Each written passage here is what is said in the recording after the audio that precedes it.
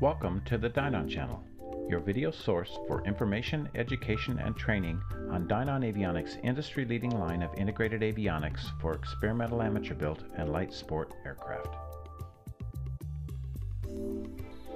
Today's topic, SkyView System, Autopilot Expert Mode, Introduction. In today's video, I'd like to start a series of several videos covering operating SkyView's integrated advanced autopilot using the expert control scheme or menu system. I've already covered operation of the autopilot using the simplified menus in prior videos.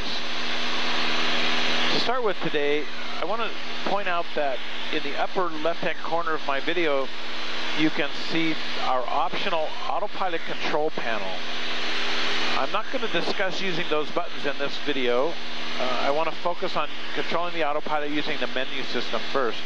Actually, use of the autopilot control panel makes the operation even simpler because it places all the controls in one location. So again, in this video, I'm going to stress using the multiple autopilot menus accessible on the SkyView display itself.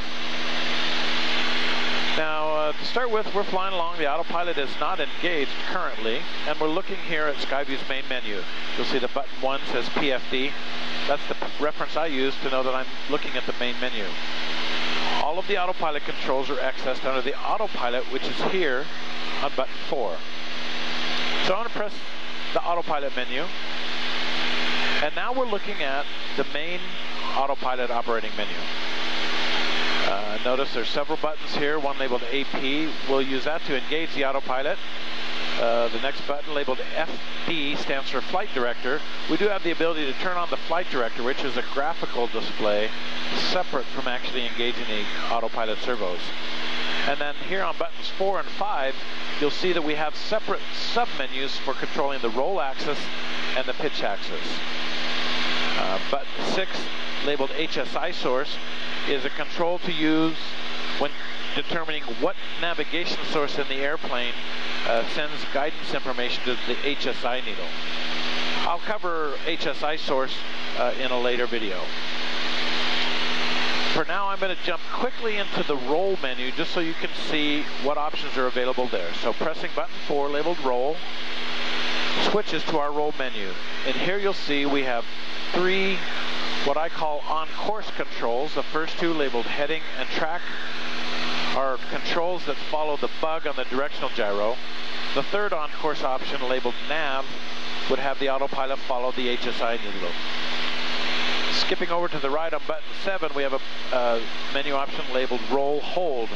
That's an autopilot mode in which the autopilot simply maintains the roll angle at which the aircraft is flying when the autopilot is engaged. And again, I'm going to cover each of these operating modes separately in future videos. Now I'm going to press back, which takes us back to the main autopilot menu. Next, let's press button 5 labeled pitch, and this will show us the pitch control menu. Again, we have 4 buttons for the various pitch modes. Button 2 is labeled VS. That stands for vertical speed. That controls climbs and descents with reference to the vertical speed bug value. Button 3 labeled IAS stands for indicated airspeed. That mode would let us climb or descend with reference to a defined airspeed, again set by a bug value at the top of the airspeed indicator. Button 4 labeled altitude hold would have the autopilot simply maintain the designated altitude. And finally, button 5, labeled VNAV, is the mode we use when we want the autopilot to follow vertical guidance from either a glide slope or a precision GPS approach with vertical guidance. So there we have it. I've covered all 3 of the autopilot menus, and next I will go through each of those menus in detail, show how to engage the autopilot in the most basic mode, and then cover lateral control and pitch control in more detail.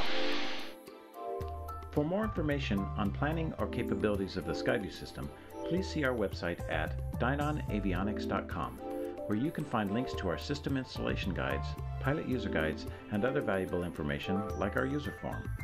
Thank you for watching the Dynon channel.